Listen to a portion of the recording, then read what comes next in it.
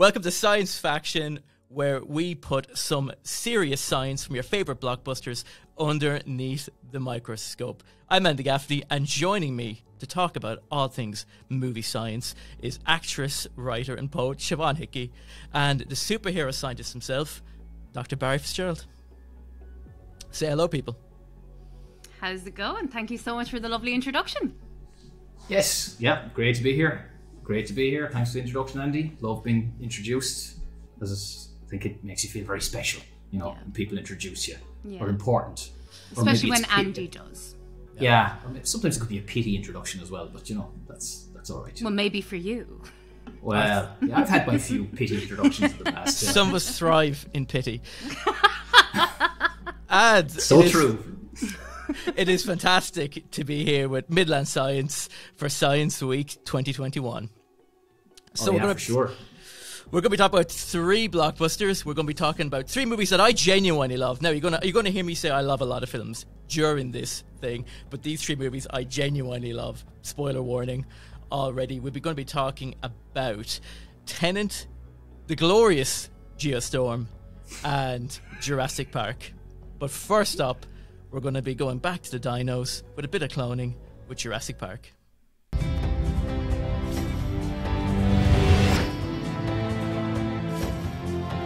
We've made living biological attractions so astounding that they'll capture the imagination of the entire planet.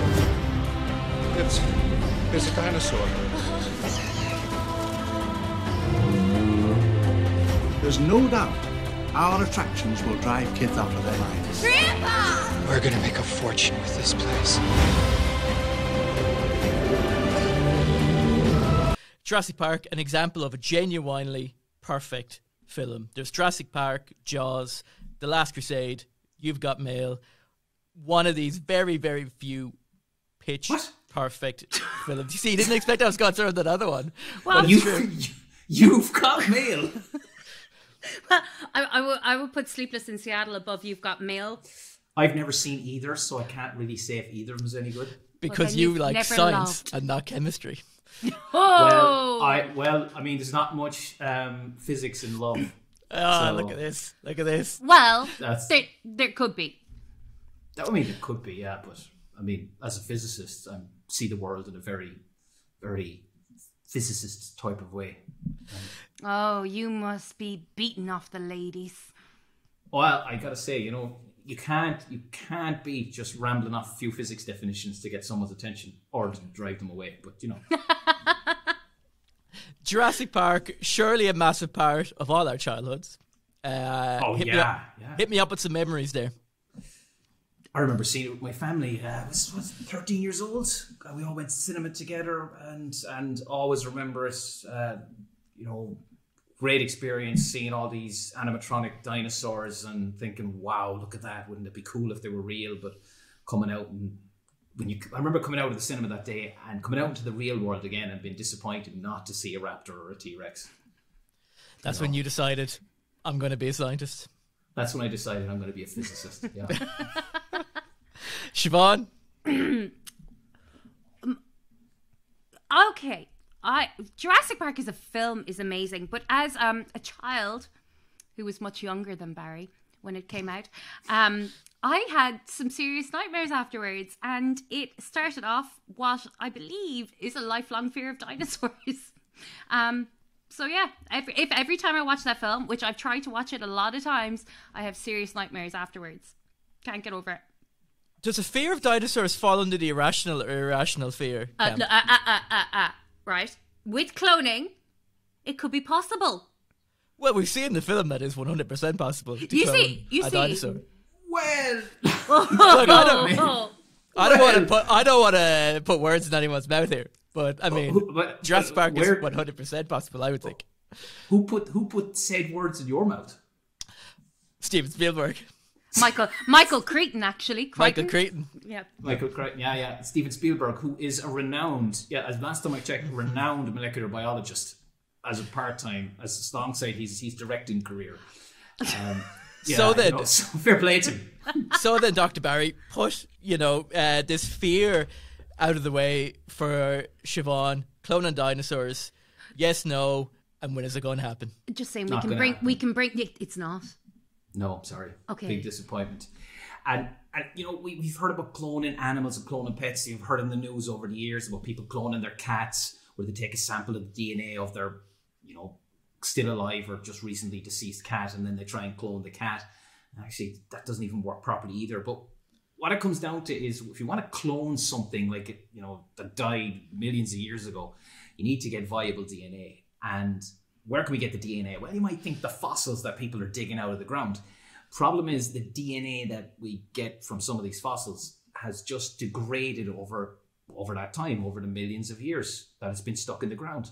And as a result, well, the DNA isn't usable or viable for you to go off and start cloning a dinosaur, or even using the DNA and combine it with frog DNA or amphibian DNA like they did in the film to fix all the broken parts.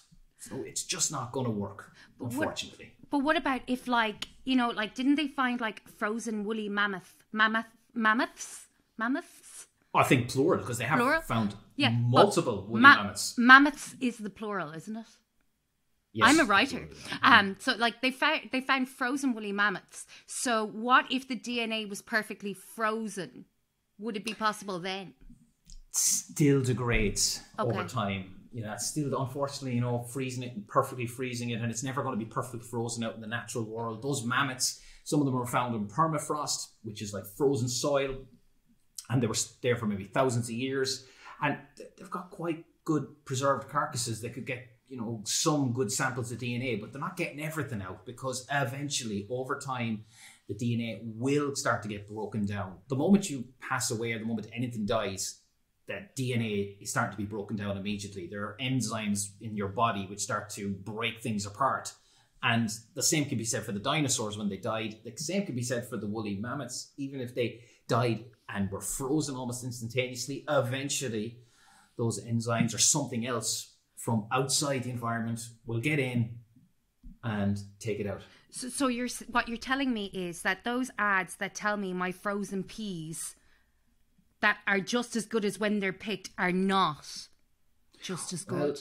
Well, they're just good enough to eat. Let's put it that way. There's a threshold on this. I see you're being careful here, not to be sued. Yeah. Gotcha. Yeah, exactly. I don't work for the food company, so I don't know exactly what the threshold of a bag of peas is. So, may I ask a question? May I ask a question here? Okay, right. So you're saying that because the fact that they died so long ago is the reason why we cannot clone dinosaurs. So you said that we could clone things that just died like yesterday. Well, I just mentioned there as a few minutes ago about people trying to clone cats. You say try them, but who's going around cloning the cats? Has anyone successfully cloned their cat? Oh, somebody has tried. Has had a cat cloned, which is a cloned cat, by the way. A clat. Just made that up right now. A clat, yeah. Copyright. My new pet clat. A cloned cat, and they tried to do it, and well, a cat was born, but said cat did not look anything like the cat that died. And so while the DNA might have been the same, it expressed itself, or it became viable, or was just, it led to something else being produced that still had the same genetic makeup as the original cat. It just didn't look like the cat. So there's no guarantee you'll get exactly the same cat appearance-wise, but you might have the same DNA as what was there before. Why it wasn't the same, I don't know. I don't know what process exactly they used. I could be making stuff up here as well. But people have cloned sheep, and Dolly the sheep is probably the most famous one, which was cloned back in the 1990s. And cloning really is kind of an unusual term to use for that process as well, because they didn't actually take one sheep and say we're going to exactly copy that. It involved a very complex process of taking DNA from one sheep, putting it into the egg of another sheep, and then putting that egg into a third sheep. And then, well, Dolly was born. But Dolly didn't come out like a clone of any one of those particular sheeps. And it wasn't exactly the same as one that started out before the experiment. And Dolly didn't last very long. Dolly lived for a while. Did she? Oh, yeah. Dolly lived for a while. I mean, in terms of that, Dolly led Well, okay, we won't talk about like how she was farmed or anything. I don't know. Oh, But she had a grand life. She had a grand life. Oh, Okay. yeah. Okay. Yeah. Right. Grand life on a So farm, if we yeah, were to yeah. clone a Tyrannosaurus Rex, they would have a grand old life. Well, that's, you're into dangerous territory there. I mean, hands up here who's ever been to an old zoo and seen a couple of endangered species in there and thought, it's great that we have them still, but is that where we should have endangered species? I mean, you've probably both seen tortoises or turtles, the giant tortoises in zoos, and you think, wow, it's great, we still have them, but should they be in zoos like that? I mean, we're trying to protect them, but in a way, we're doing it to, kind of the detriment of their life. So if you brought dinosaurs back, would it be a good idea to put them in a zoo? Well, No, I'm gonna be pure devil's advocate here, okay? So say in Jurassic Park, I expected nothing less, Andy. they bring the dinosaurs back in Jurassic Park, okay? Hammond brings it back. So ethically, you're saying, look, it's a bit of a grey area, but now this is not me. This is not Andy Gaffney. This is just me asking the questions. Think of me as like a Ryan Tubridy-esque figure here, okay? It's uncanny. I'm just asking. Basically. I'm just asking the questions here. If John Go Hammond ahead, Ryan. Go ahead. There. Go if John Hammond cloned the dinosaurs, are they not his property to do what he wants with them? Well, I mean, look at that. Did he pay for all of it? I don't think so. I mean, Well, it was InGen. It was a company. Yeah. Yeah, exactly. That's not his company. I'd say he was getting a lot of external funding from angel investors and other people with other interests. So you could make the argument that the investors are the ones who could be making the decisions about where they would go, right? So when you're cloned, I'm going to sound like a Bond villain there. So if we clone the dinosaurs, sound like a Bond villain. You kind of look like one right now. like if we're cloning dinosaurs, are they dinosaurs or are they products? Oh, yeah! Wow, Ooh. so bad, Andy. So bad with the ethical questions. Just shocking, it's like saying that they're coming out of a factory. I mean, but they are. And this is when Andy enrages the entire vegan population. Yeah, that's it. Yeah. I'm just playing. I'm just They're asking not the animals. questions. They're products. You're just playing devil's advocate by asking whether or not animals, when they're born on farms, are they products or are they animals? No, I'm asking when John Hammond clones them. Yeah. So John Hammond specifically. Only John Hammond. Nobody else. Anybody else can do it. It's fine. But it's John Hammond from Jurassic Park. Yeah. So my beloved dog. Okay, if my dog who passed away long ago, Egon was his name, named after a good scientist like yourself, Egon. Named after the best Ghostbuster. Yes, indeed. Well, I'm a Peter man. Oh, rest in peace, Harold. Obviously, I'm a Peter man. You're a bit of a Peter man, is it? Yeah. So if John Hammond cloned Egon the dog, would I get to keep Egon or would John Hammond get to keep Egon? Ethically, where are we going with that? I'd say you'd be out of the loop there, Andy. I mean, you're saying I'm not going to be a part of this conversation. No, because John Hammond did it, and it'd be his. Because you just told me that John Hammond, if he was cloning anything, well, it's his at the end of the day, right? But this sounds like it's going dangerously towards like the surrogacy laws.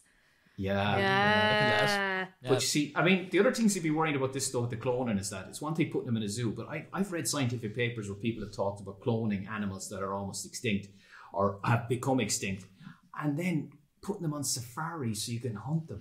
Oh no! Well, that's great. Yeah. No. And I've seen papers about this where people have done that. They said, yeah, that's what we want to do. We're going to clone these and then we're going to hunt them afterwards. Yeah, and that it's stuff like that makes me think, do you know what? The film The Purge, maybe it had the right idea. Oh yeah, yeah, that's maybe true, but it's kind of grim to think that's what you do. And then the other thing is that this is a huge problem with bringing animals back like this. Is you're bringing them back to a habitat and a world that's completely different from the one that they left. And think about the dodo. If we were somehow able to bring back the dodo and bring it back to Mauritius. Mauritius is a completely different place to the one in which it eventually became extinct on. And you wanted to introduce the dodo there again. You couldn't. It wouldn't never survive. And the same could be said then with the dinosaurs. You bring the dinosaurs back to the world that we live in and trying to integrate them then with the world that we live in, it'd never work. There'd be so many issues that you Would have to overcome. would we ever get to a point where there will be a service down the line where you could clone a just dead pet? Say you really loved your pet. Would there ever be a service down the line where called, I don't know, like Deliveroo but for clones, where Fido's just dropped, let's get him in, let's get him cloned quick. Are we talking Fido from the 7-Up ads, or are we talking about the dog? what an old reference there you're knocking out there. See, there you go. Yeah. So yeah, would we ever get to a point where like designer cloning and just like cloning is a service offered every day? Is that somewhere down the line? Well, I mean, think about it this way, right? We have people who want thoroughbred dogs. And to get a thoroughbred dog, you need to have that lineage in place that's been built up over generations, where you try to ensure that you have the best attributes for your dog, like German Shepherds or something like that. And you could argue that trying to have these thoroughbreds and to breed in this controlled way is kind of like a very kind of invasive way of ensuring that your gene pool is narrowed towards a certain type of pet, that you want this type of pet to be in your life. And when you start talking then about cloning, and then you say, well, I want to clone my pet, but the last one, it was black. I'd rather the coat was red, and I wish he was a bit taller.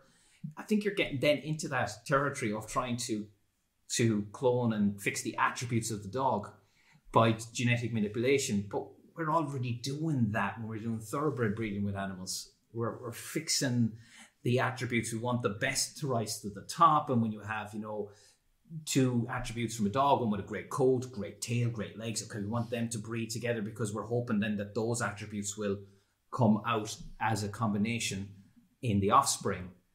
Is that not the same? Which we saw happen in the sequels of Jurassic Park, that people stopped going to see the dinosaurs that they'd seen. So they said, well, look, let's make up some dinosaurs. Let's make them scary. Let's put, the raptor onto a thing with wings. They started making dinosaurs for the people. Yeah. Which is there.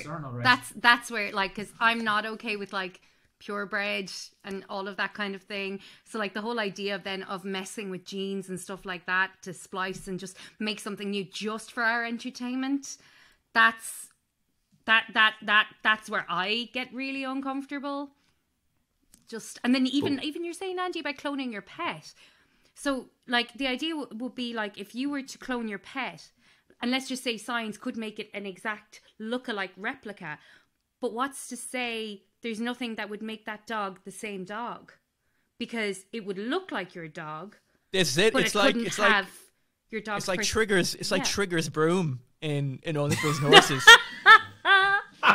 With the multiple handles and brushes. It's the same broom. Yeah, that's what we're essentially asking. Is is that the ethical question? Is Trigger's broom?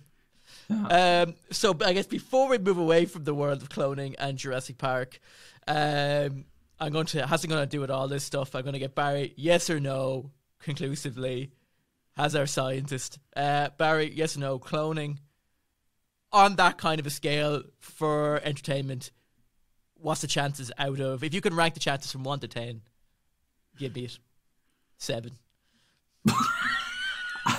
I mean, Andy, to be honest, it's an absolute 1. If I could go lower than 1, I'd go lower than 1. Cloning for entertainment's purposes. Come on. It's an absolute 1. We're in ethical minefield land here. Like, and Andy's like, I'd say it's a grand old 7. There's a couple of ethical hurdles we have to jump, but other than that, it's a 7. No, it's a 1, Andy. Come on. It's a 1. It's a 1, yeah. Shall we see if we'll beat 1 with our next 2 films, shall we? Let's see if we shall. Yes. Yeah, so we're entering with 1 so far. As we move on to our next film, which was the movie that was meant to save cinema. I don't think it did, but it tried to. Was Chris Nolan's time-bending epic that was Tenet. One of these bullets is like us, travelling forwards through time.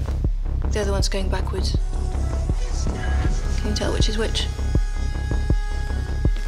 How about now? Some people loved it, some people hated it. As I've said, I absolutely love this film. Some people said it was far too confusing. Shiv, as a resident writer, what did you make of the whole thing where Chris Nolan was like, yeah, you go see this film, but you might have to go see it twice there, lad, to make sense? Is that a fault of the writing, or was it a fault of us idiots watching it at home? I think it was Christopher Nolan's ego, really. We don't say anything against. We do not say anything against our savior. I shouldn't say that. Our savior of cinema, Chris Nolan. I shouldn't say it, but the film was just trying to be so clever. I think what I found, I watched it on my phone, which is how I assume Christopher Nolan. Yeah, I know. You watched it on your phone? Yeah. That passed me by because I just didn't want to hear it. I think I didn't. You watched that film on your phone. It's like saying that you watched Independence Day through 3 glass windows. One of those those things you had as a child that you kind of had the different images. Yeah, like Thomas the Tank Engine and stuff like that. Yeah, I watched it on one of them. I watched it on my phone. Anyway, and I was kind of like, okay. I found that I could follow it once I didn't think about it too much, but then they kept trying to explain it, and then I started having to think about it, and then I started overthinking it.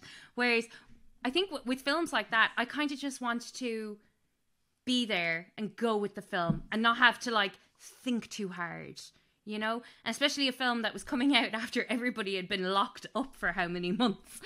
The last thing you want is to be sitting in a cinema going, huh?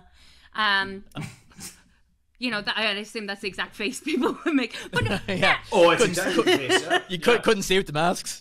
But it was, I enjoyed it.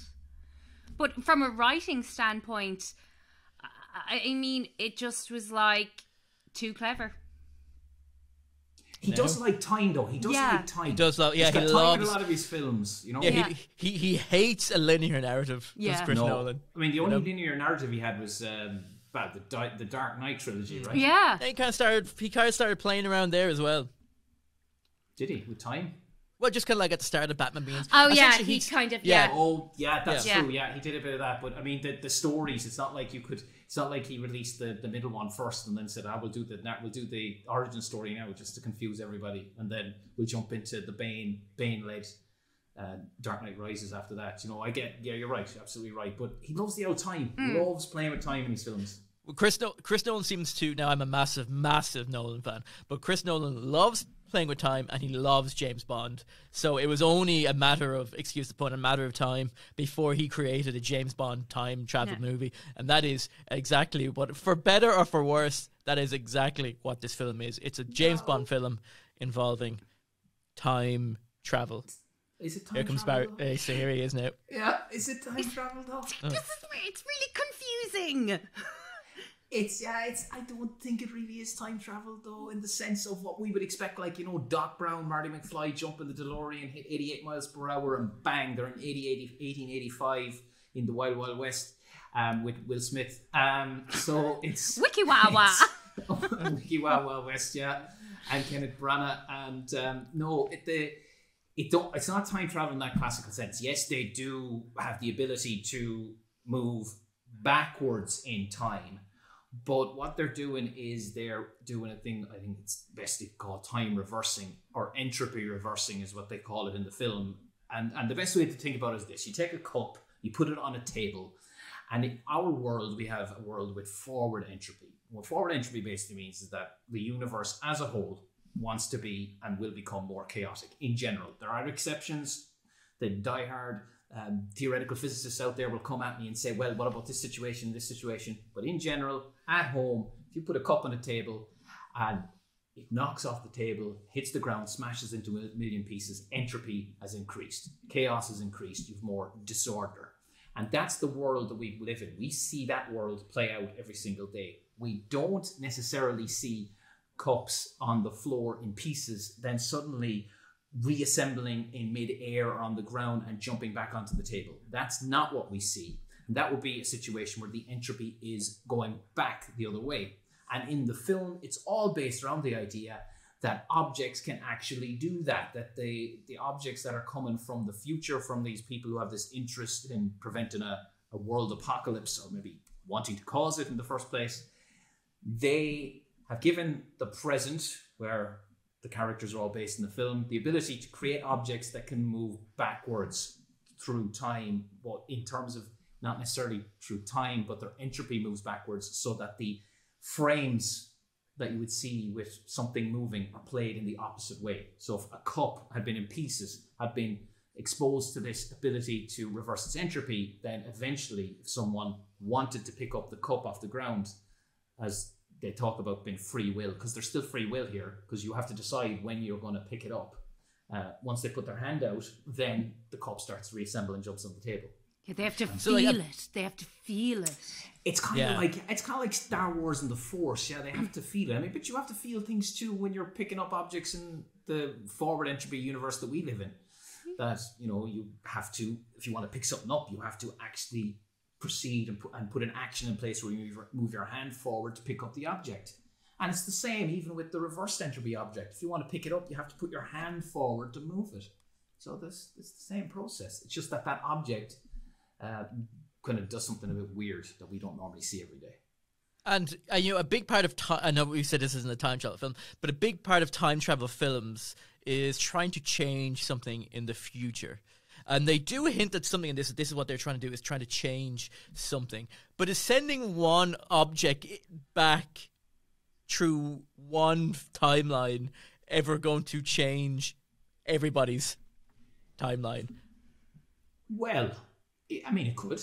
It depends what the object is. If you decide to send, let's say, an empty milk carton, I don't imagine that that's going to change people's lives. However, if you decide to send a highly advanced quantum computer back in time to somebody who you know will find it and will have the ability to decipher it and use that technology then for the betterment of, or not necessarily the betterment of society, depending on what kind of person gets their hands on it, then that type of technology could have a huge impact. So it really depends on what it is. Andy, if we sent Bruce Willis from Armageddon back in time with his technology to stop the meteor hitting the Earth, therefore the dinosaurs wouldn't be killed. That T-Rex is going to be looking up and going like, that is the size of Texas. Like, we need someone who can take out an asteroid the size of Texas. And this man doesn't want to miss a thing. And the world... He's coming. Yeah. Possible. Could happen. Could work, yeah. I don't think anyone wants to see that film, though. What, Bruce Willis in time? Tell me who does not want to see Bruce Willis in time. You're asking... Harry Stamper. Yeah, Harry Stamper in time. Time traveling back in time. They don't know jack about time travel. Is that the tagline, is it? Oh my god, that's amazing. We need to write this.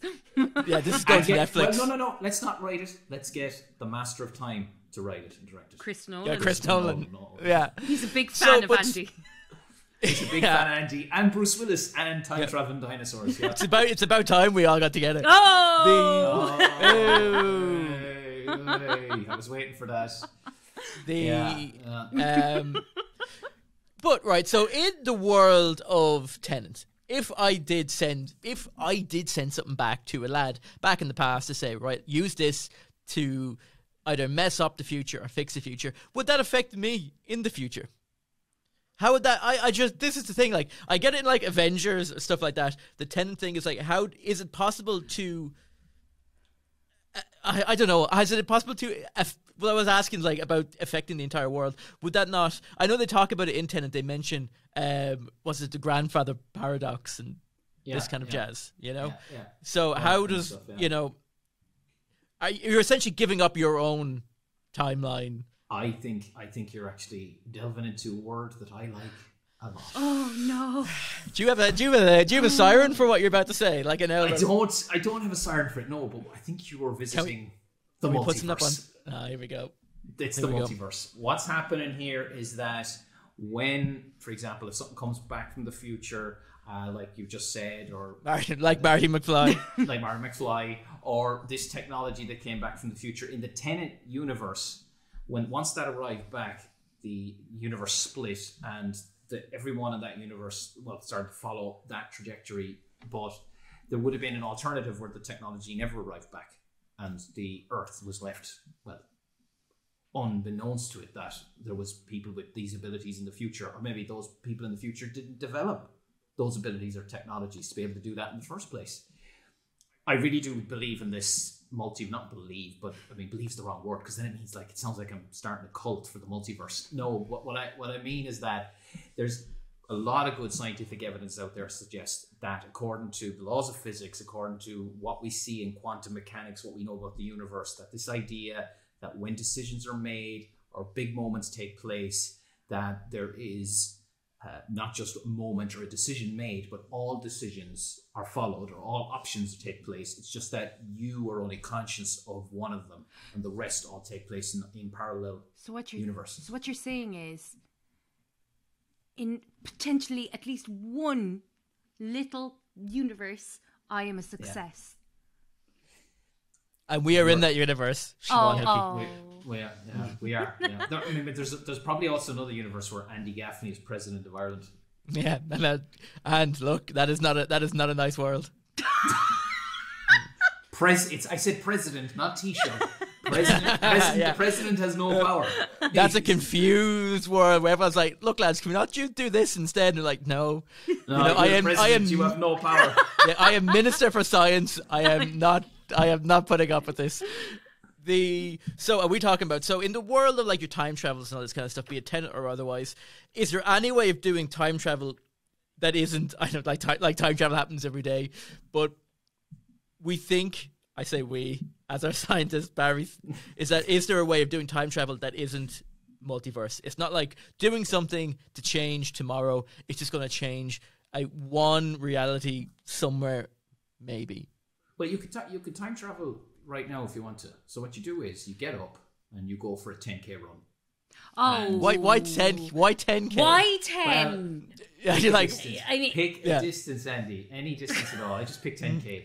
88. I want 88K. 88 kilometers. Andy, get up there and go for an 88 kilometer run. And the second you start moving, according to Einstein's theory of relativity, that any object that moves, they will experience something called time dilation. In other words, what that means is that from the person's perspective that's moving, your clock, if you had a clock with you, it'll start to run slower than the clock of everyone else around you if they were all stationary and not moving. And this would give you the opportunity to time travel. Now, how much of a time travel would you do? We're talking like minuscule fractions of a second. You wouldn't even notice it. But according to the laws of relativity and Einstein, it is possible and it can be done. You just have to start moving fast enough, and you need to start getting up towards the speed limit of the universe, which is the speed of light, roughly around 300,000 kilometers per second. Once you get up there, you are in a territory where you can start to really experience time travel, but one direction time travel to the future. So, now, obviously, I know this is not possible. So let's just say I was able to run at the speed of light. Does that mean I'm actually time traveling? If you're able to run the speed of light, you have access to an infinite energy source somehow. And if you have that, then you would be ruler of the universe. But let's say you may call me Zeus. Yes, there we go.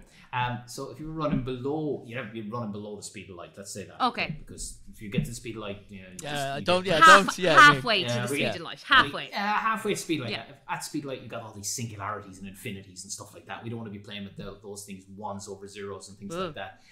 But if you're at, exactly, such a mess.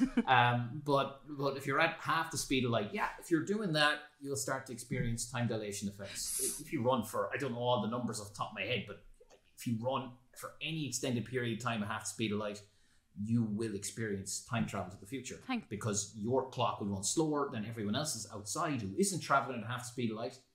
And when you stop running, you'll end up finding that, oh, wow, so according to my watch, let's say an hour should have passed, but actually, for everyone else, 2 hours passed. So I've actually skipped an hour and gone to the future. That's how it would work. Well, thank you, Barry. You've given me a goal. There you go. It's a good goal. It's a solid goal. How would we reverse entropy of an object?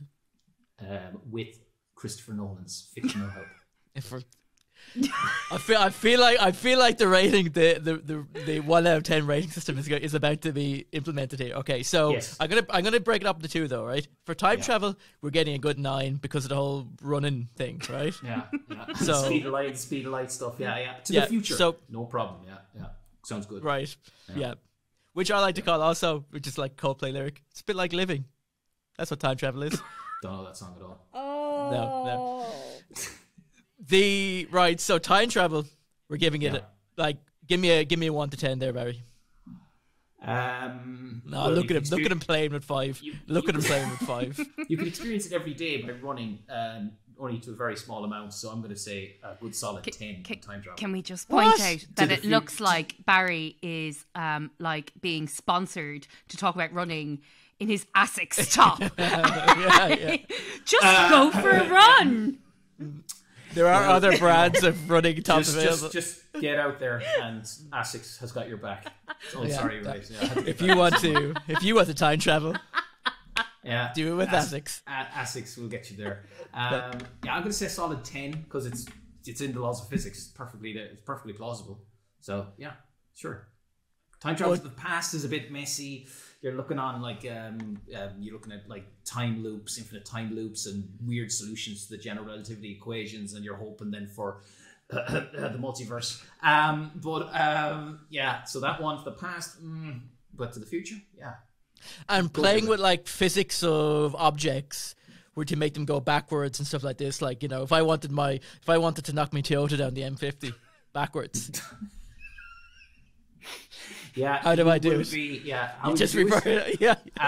For those who are watching this, I'm just going to recommend that you don't do that, because if you do it like Andy, you're going to be arrested or dead on the news. On the news. Local man arrested for driving Toyota backwards down the M50, trying to be like Tenet. So give me 1 to 10 on that. 1. Oh, but it's a 1. Well, look, it's a 1. It's 1, so we're level pegging. Yeah, but it's between 1 and 10. If he said 0, I would have said 0. If he said minus a million, I would have said minus a million. So it's like... Right. I mean, that means we've only got one film left that might score higher than a 1. Oh, yeah. And that is our first documentary of the evening. Geostorm. The Senate committee will now hear from Jacob Lawson, Climate ISS Chief Coordinator. May the record reflect that he was nearly 1 hour late. Yeah, sorry about that. I literally had to fly in from outer space. Thanks to a system of satellites, natural disasters have become a thing of the past. A clip there from Geostorm, a movie that is going to 100% get 10 on our rating scale. So let's go around the table here. You want us to rate it already? Is it? Well, no. You want us to rate the film or rate the science in it before we've even talked about the science? It's a classic. It's an all-time classic. There's no need to. Look at his nervous smile. He's just going to keep talking. Shiv, let's just go to you first. Do you agree with Andy's statement that Geostorm is an all-time classic? I mean,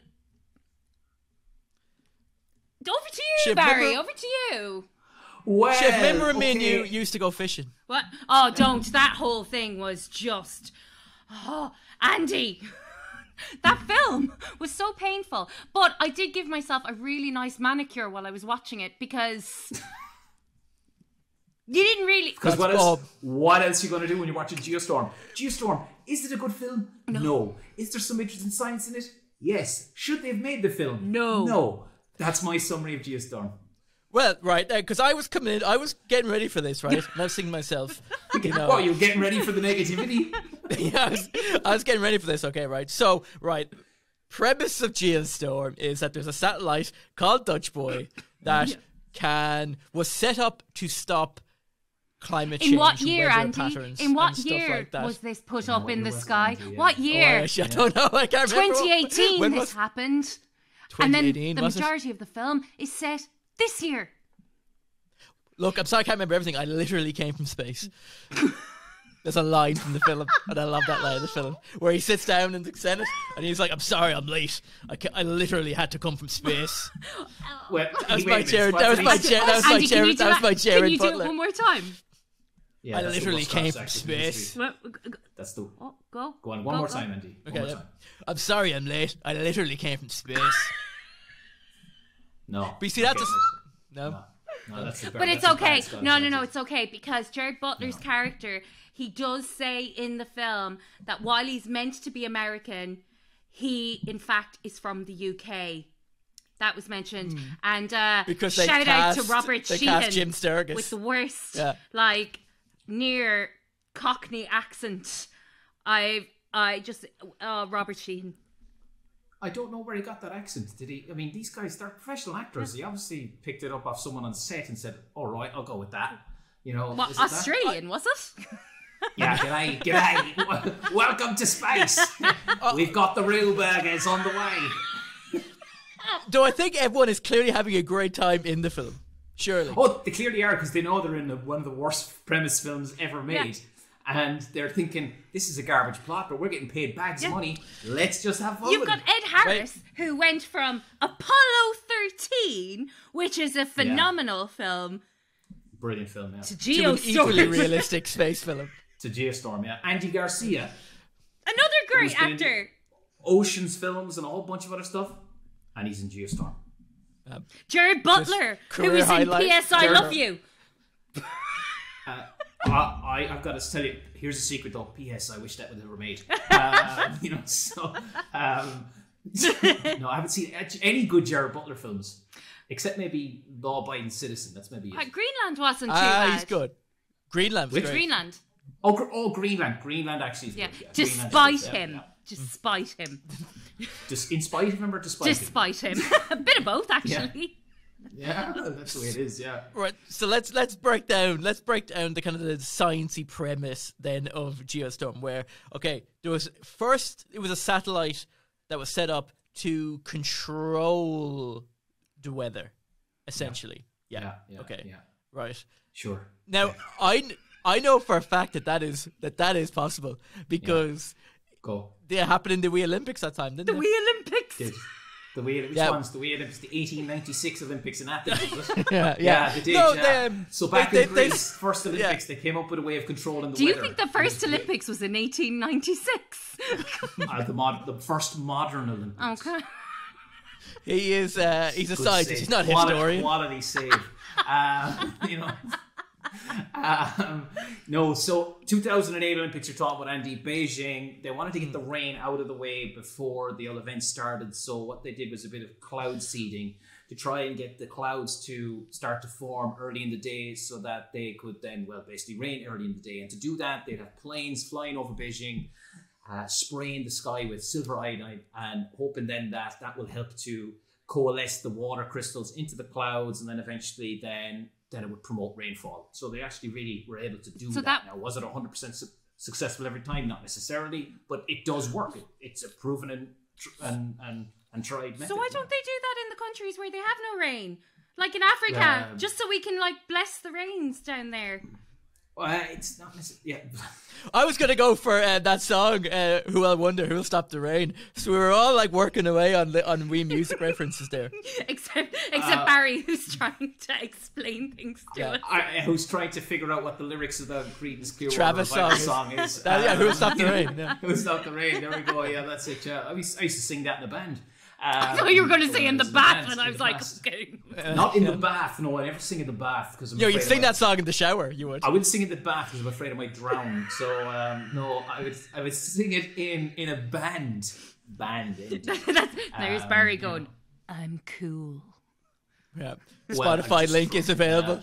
It is, yeah. If you can find the musical Weatherman on Spotify, good luck, because it's not there. That was when I used to play solo. That was my name, the musical Weatherman. Shut up. Yeah, that was. Is that true? Yes, that's 100% true. Yeah. I genuinely, I don't know what to compare this. I don't really like. So we're talking about the weather here. Did you stop when Bewitched blamed you? I said, uh-oh. No, I didn't. No, I didn't do anything about Bewitched. No. You were just like Sailor V, you move on. Yeah. And this is where Barry's like, they've lost the run of themselves now. Oh, sure. But they actually, the songs went the other way around. I mean, that's the thing, right? You know, they did Sailor V and then they blamed the Weatherman. But they didn't blame the musical weatherman, so I got off the hook on that one. You didn't have to sue anyone. Yeah, but in some multiverse, the musical weather is still going. Hey, actually, musical weatherman is actually on tour with me.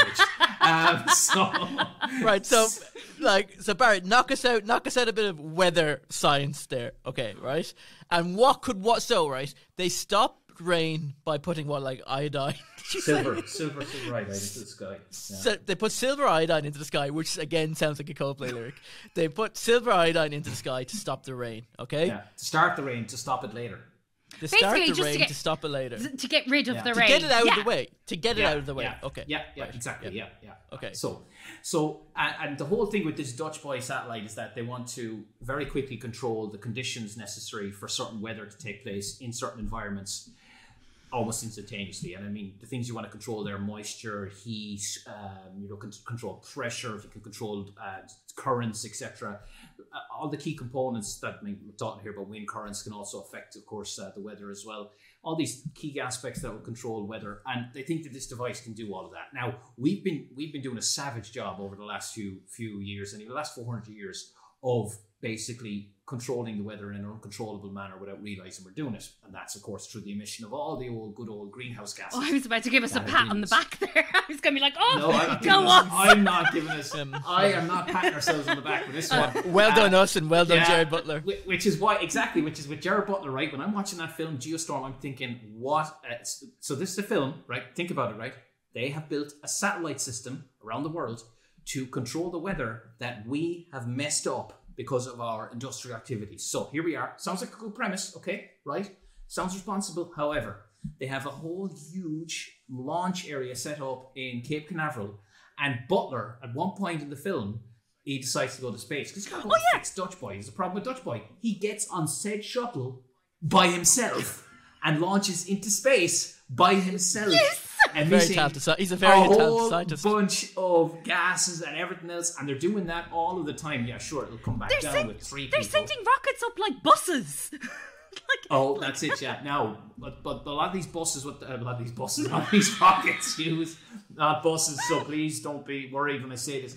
A lot of these rockets, they are based on liquid hydrogen, liquid oxygen. They have other different additives. So it's not necessarily fossil fuels, but nonetheless, they are igniting things. They're burning oxygen. Now, when they burn oxygen with the hydrogen, because you need the oxidizers, the oxygen, and then you have the fuel, the hydrogen. I mean, a lot of it's water that's produced, but there are other things produced. They have to be because there are additives in there. And they're just launching, let's just keep launching away here, lads. We need to get the rockets up there, and they're just launching to their heart's content. And I just thought that was ridiculous. Here he is trying to fix the planet and trying to save the planet, and there he is launching to space by himself in his own shuttle. Yeah. Well, one aspect of the story was that they were kind of secretly planning to use it as a weapon.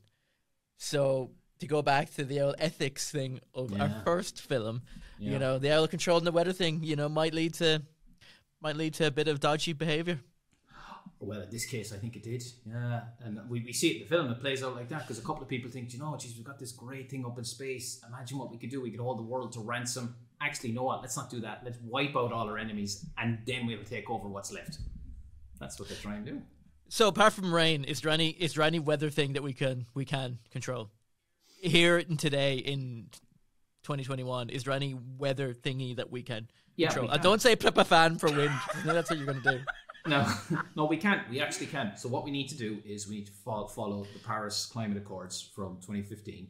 And what we need to do is to stop our emissions, decrease fossil fuel usage, become more sustainable thinking.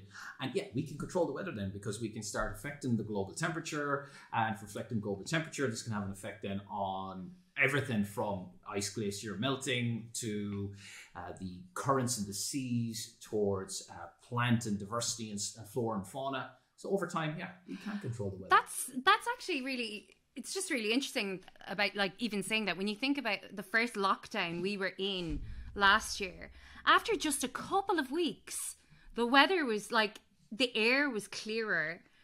We didn't really have rain. I had the best tan of my life. You know what I mean? But it was, the weather was so... Andy, stop smiling at that. The tan was amazing. But It's just best tan ever. And best tan ever. But it just even better than this tan. But that's just your foundation, honey. It is, yeah, lots of foundation. Yeah. But it's just interesting that you say that like even in that short amount of time that you could notice. Like, I mean, I live beside the Botanic Gardens in Dublin, and when you're walking by, you could actually smell the flowers from outside, which is something that I've never experienced. And I've been living here for like 15 years. It's a massive difference. People were able to see the fish in Venice in the canals because the boats weren't going up and down anymore. There's no tourists. Yeah. Suddenly the water started to clear. You could see the fish. So, we just got to do these things. Putting space stations in place to control the weather. That's very much science fiction. Controlling localized rain, stuff like that. Yeah, that can definitely work and help. It's not wholesale 100% going to work like this Dutch boy does in the film, which is clearly able to really control and affect weather in drastic ways all over the planet. But to do it on a longer term, we just gotta undo what we did before, and it's going to take time to do that. And we took the time to affect the weather that we have now the way we've done. So I think we made a bit of a mess of that. So it's time now to kind of go, right, we need to go back. And hopefully we still can. I always remember CFCs from school, from the junior cert. CFCs, bad CFCs. Yeah.